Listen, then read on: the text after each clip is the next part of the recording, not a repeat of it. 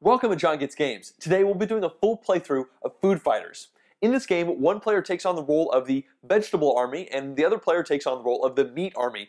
And you're just trying to duke it out and get to the end of the game by killing a certain number of your opponent's units. And in order to get there, you're going to be rolling dice in order to gather beans, which are currency, in order to get spoons that you can throw as spears, crackers that you can use as shields, as well as a little bit of asymmetric player powers on each side. So I'll teach the game as we're playing, and let's jump right into it.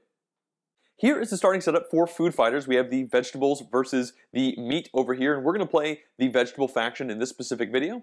And turns are really simple in this game. As you can see here, the first thing you do is take one action from three different options, which are roll for beans, which is a currency in the game. You can swap two of your people around in your little army formation as you're trying to fight against the other side, and then you can attack as well. And I'll explain all these in a little more detail. But once you do one of those, you can then buy something, which might be one of these abilities that are here with a bean value cost down at the bottom, or it'll be some of these items. These are crackers, which are shields and let you take more damage. We have spoons, which act as spears that you can throw across the other side, and then these skillets can kind of modify the desires of the specific soldiers in your army.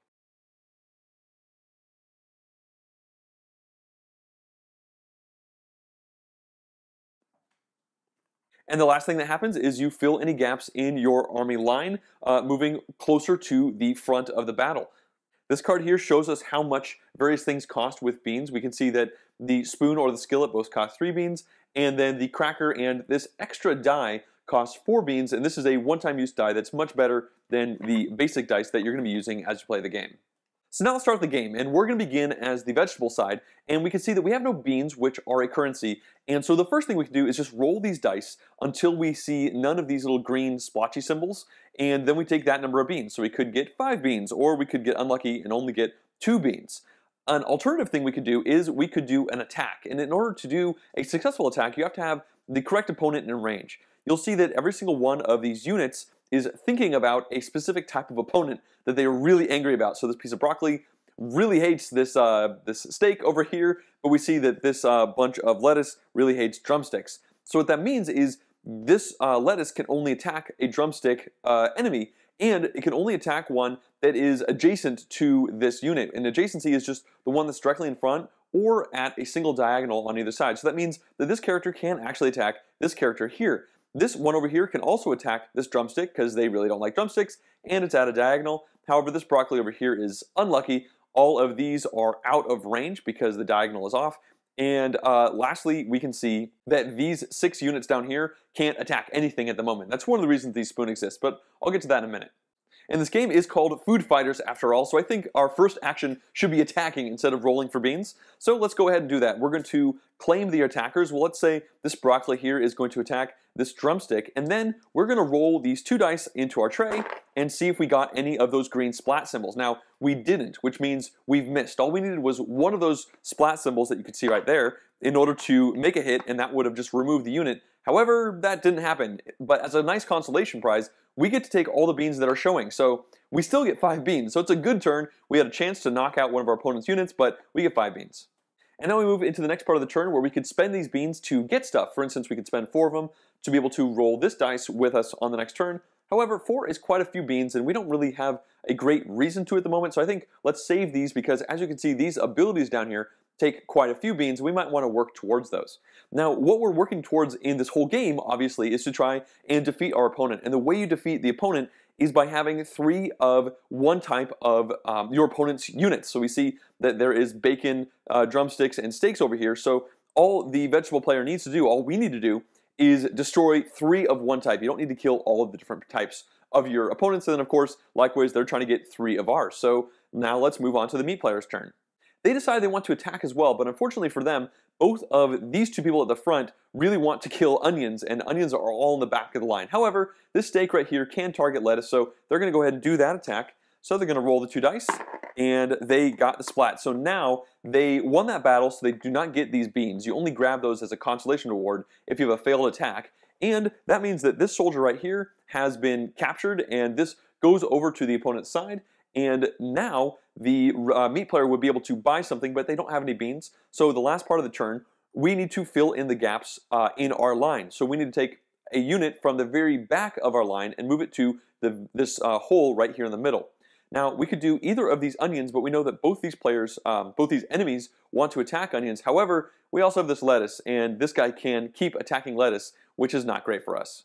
But considering the meat player has already grabbed a lettuce player and you win when you get all three of a type, we definitely don't want to put that lettuce out there. So let's grab this bacon-hating onion, move it all the way to the front. Now they have a chance to attack this bacon over here, which is pretty good for us.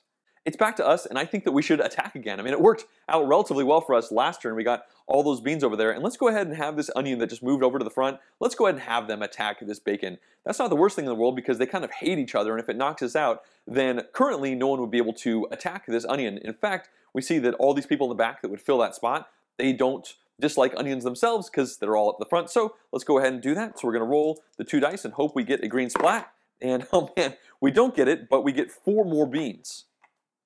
And when you add that to the previous 5, we now have 9 total. And I think it's time to activate one of our special abilities. If you look at this one right here, first of all, it has a little infinity sign. So once we buy this, we get it for the rest of the game. And it says whenever your attack hits, you just get 2 beans. Now we haven't had a successful attack yet, but you need to attack in order to win the game. So this seems like a pretty good thing to invest in. So let's go ahead and spend 7 of our beans off to the side to activate this card. Now normally I would move it to another spot in our area to show, but my screen space is a little bit limited. So I'm just going to go ahead and put a bean down on top of this thing to remind us that this is active for the rest of the game. It's the meat player's turn again, and I think this piece of bacon wants revenge for that failed attack that just happened. So they're going to go ahead and attack this onion here that whiffed on the previous turn. They're going to go ahead and roll the dice and see. Oh, they did not get the green symbol. In fact, they had a pretty poor roll in general. That's pretty much the worst outcome you could have with an attack. They're only going to get 2 beans out of it as a consolation. And with these 2 beans, they can't actually buy anything. The cheapest thing out there is 3 beans for a spoon or a skillet. So, well, they're just going to have to end their turn there. It's back to us, and now that we have this bean boost, we really want to do a successful attack because we get 2 beans as a bonus. Also, we really need to start killing these units on our opponent's side. So let's go ahead and do that one more time with this hateful onion wanting to target this bacon over here. We're going to go ahead and roll the dice, and it's good to know that these dice are not actually the same. One of them only has one of these splat symbols. On the opposite side is 3 beans, whereas the other one has splat symbols on 2 of the sides, which means out of the 12 total sides, there are 3 hits. So let's see if we get lucky this time, and we got it. All right, so this 2 bean doesn't matter. This 1 splat means that we're successful. That means that this bacon is taken off the board, and our bean boost is going to immediately get us 2 more beans, which is pretty great. I don't have a ton of screen space, so let's go ahead and scoot some of these items over, and we'll put them there for the moment to show that we have captured them. And now we get to purchase something, and I think that we want to buy a spoon. We see that it costs 3 of these beans, so they go away. And now we get 1 of the 2 spoons that we have allocated, and this is essentially a spear. And what we're going to want to do is give it to this guy right here. We'll put it in his hand. And the spoon lets you attack at infinite distance on the straight or on the diagonal. And we see that this piece of broccoli hates bacon, and both of the opponent's other bacons are in the same line. So we have a pretty good shot to hit one of these guys. The unfortunate thing is when you use the spear, you lose it whether or not you make the hit or not. So we might want to try and plan ahead and try to roll a 3rd die when we actually do that attack, but that's going to end our turn. But before the meat player can go, they have to fill this gap up at the front. They're going to go ahead and take this drumstick, move it up there because it really doesn't like broccoli.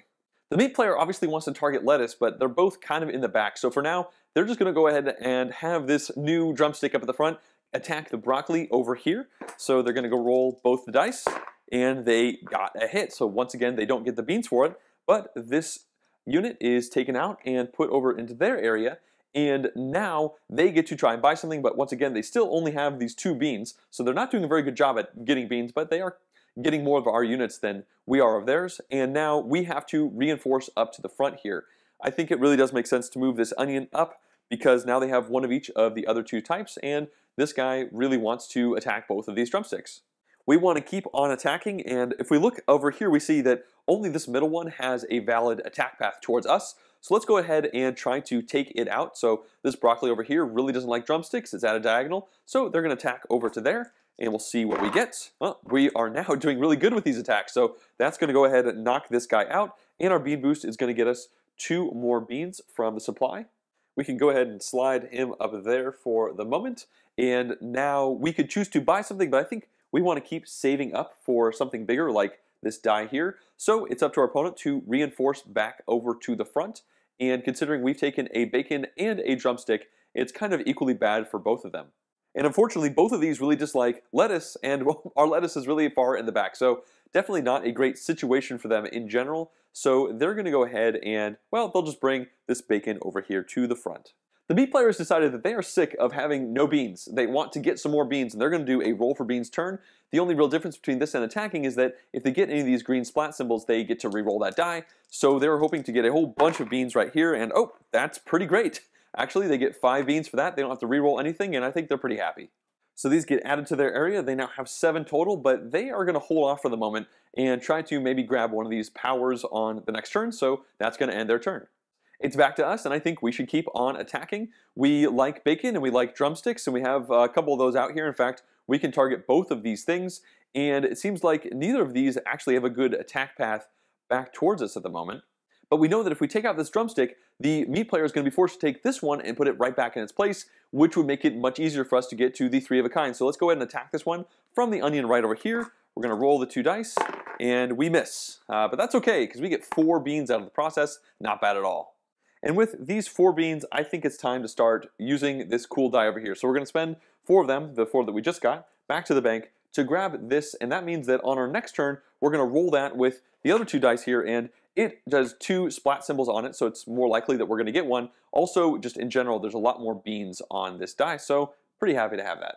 It's now the meat player's turn, and they're in a bit of a jam. Nothing on their front line can attack anything on the front line of the vegetable side of us, so that's pretty good for us. So I think what they're going to do is the last type of action that we haven't really covered yet, and that's a swap action. They are going to go ahead and bring, let's see, this steak right here that really dislikes broccoli. They're going to go ahead and swap this one with this bacon right here, pulling the bacon back, and now on the following turns, they will potentially have a shot to attack over here, and you always get 1 bean from the bank as a bonus whenever you do a swap action, which brings them to 8. And they decide to spend 4 of their beans getting one of these crackers into play. Now these are one-time use shields. Once they are used, they get removed from the game because they break, because they're crackers.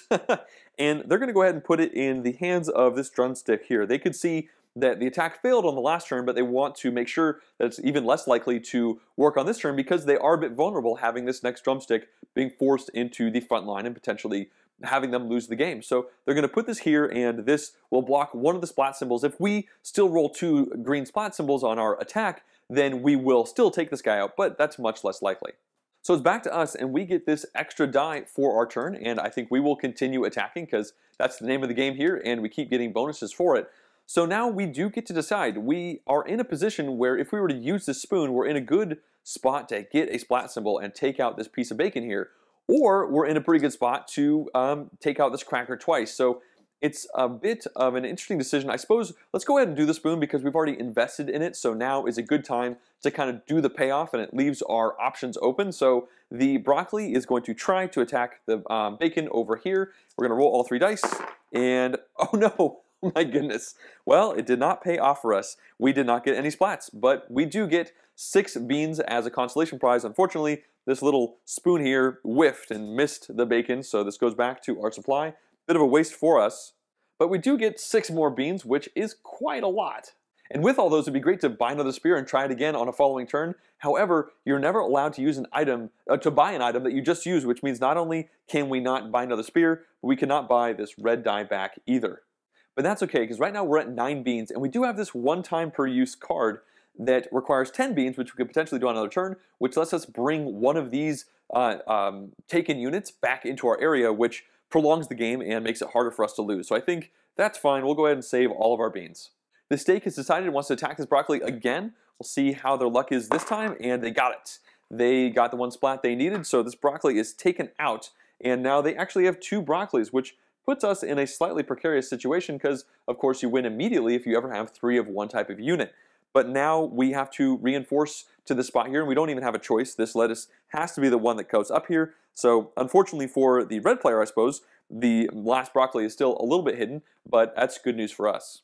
And the meat army decides to spend 3 of these beans to take the spear and put it in the arms of this piece of bacon right here, because it's funny, they kind of hate each other across the lines. On the next turn, if this broccoli is here, the meat player could just win, even though we have all this stuff. they could send the spear over and hit it. Now, of course, we might have regrown something at that point, but that's going to be their turn, and now it moves back to us.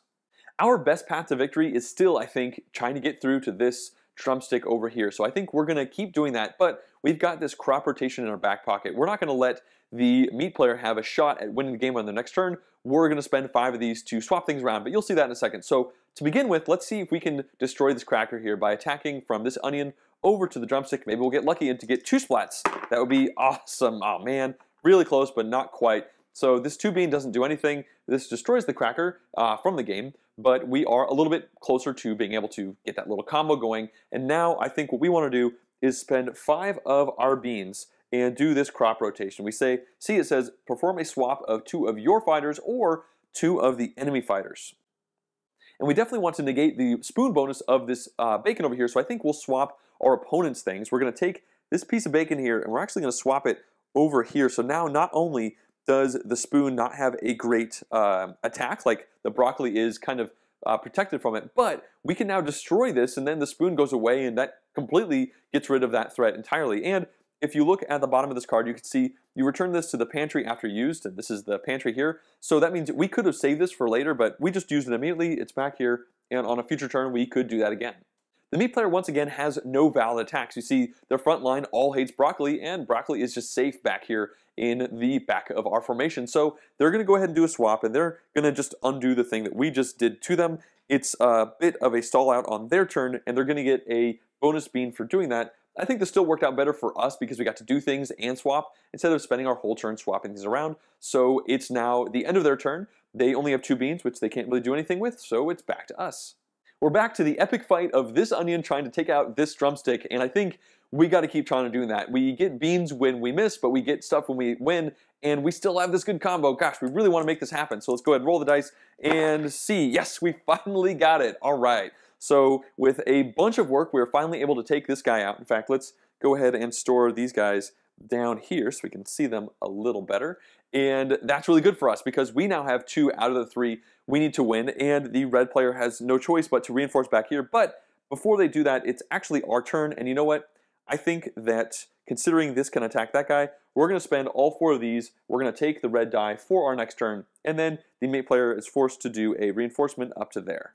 The meat player is simultaneously in a really bad situation, but also a good one for a Hail Mary pass. Now, we decided to attack last turn instead of defending this broccoli, and because of that, the meat player has this 1 spoon, and they could send that over and potentially kill this broccoli, and if they did, we would actually immediately lose the game, even though we've done way more stuff and getting way more beans than our opponent.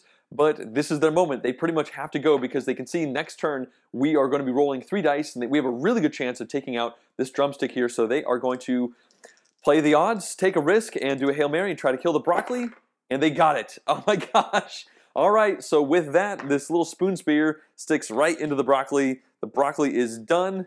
It goes into their area, and with that, we actually lost. Man, it just goes to show that even if you're getting a whole bunch more stuff than your opponent, including a infinite boost thing right here every single time you are winning an attack, they can still win if they are in the right spots and they take the right risks. So that ends this game of Food Fighters. We lost, unfortunately, and the meat won by taking out all of our broccoli. I hope you enjoyed this playthrough, and if you'd like to see more full game playthroughs like this one, as well as in-depth board game reviews and vlogs, please subscribe to my channel. Also, you can directly support the channel at patreon.com/JongetsGames. Thanks for watching.